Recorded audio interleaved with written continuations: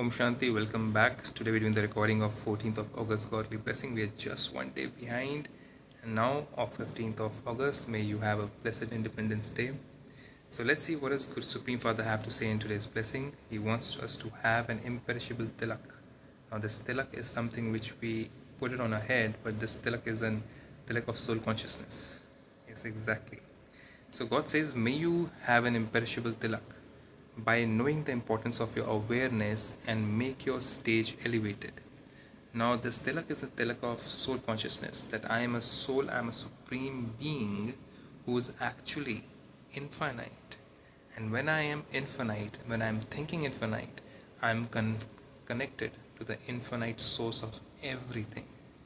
So then the awareness is infinite. It's not limited to the finite, and we're not sad thinking about, I don't have enough, I wish I had this thing, I wish that person had done something good for me. We're not crying and cribbing around. So let's see what does God mean to say over here.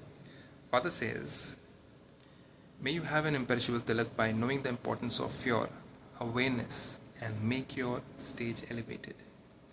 A tilak has a lot of importance on the path of devotion.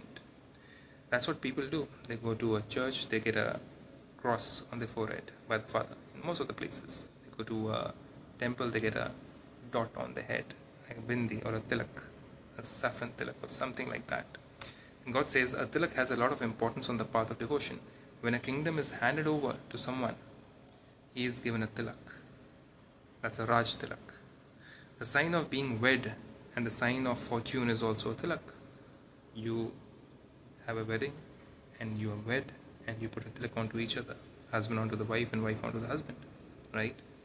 So God then says the sign of being wed and the sign of fortune is also a tilak.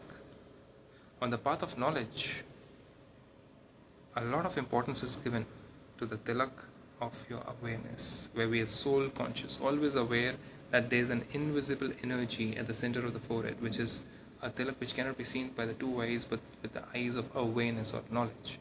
And I am a soul, I am a being who is working through this body and doing every sort of karma, which is pure. Being soul conscious means being pure. So God then says, on the path of knowledge, a lot of importance is given to the tilak of your awareness. As is your awareness, so would be your stage.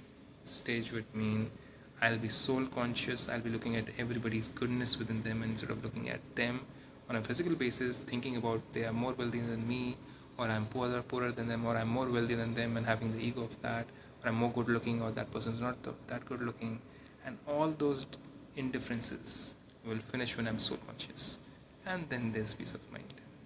God then says, if your awareness is elevated, your stage would also be elevated. You'll have more peace of mind, you'll be more balanced, more relaxed. This is why Bap Dada has given you children a tilak of 3 types of awareness. Now what are those?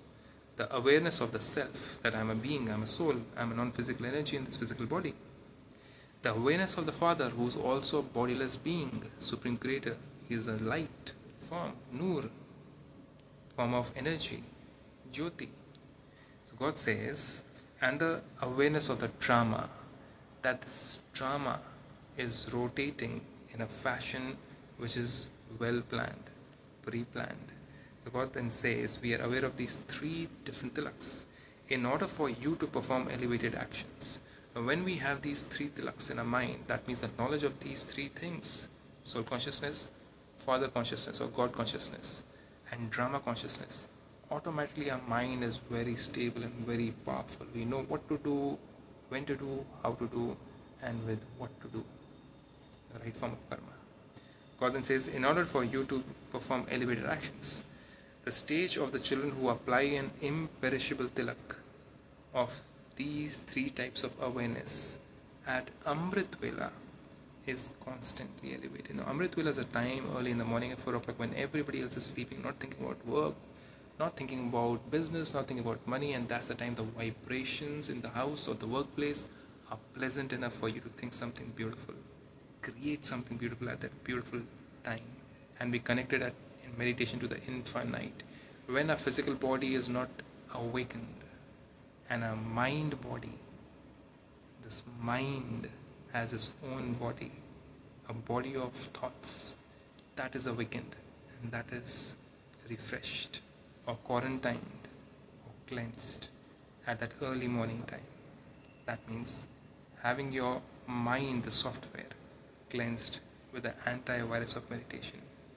You can learn that antivirus of meditation at Brahmakumaris with this Om Shanti.